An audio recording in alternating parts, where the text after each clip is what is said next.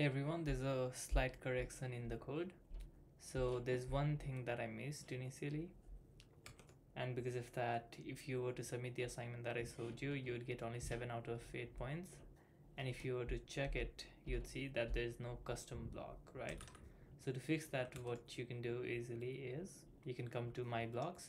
Doesn't matter which sprite is active right now, you just come to my blocks. You want to see this here first, so you can just click on make a block, and then you can just type in anything. I am calc, it doesn't really matter, just click OK and you'll find it here. And then in your code space, this is something that you'll see, so just drag and drop it here, done, and then file and save to your computer.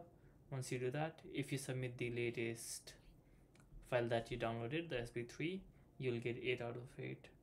So I did the same, and this is what I got, 8 out of 8. It's the same code, and I did the same thing, just added a custom block. It doesn't really have to be functional, it just requires a custom block, so that's that. Thank you for watching the video. See you in the next one.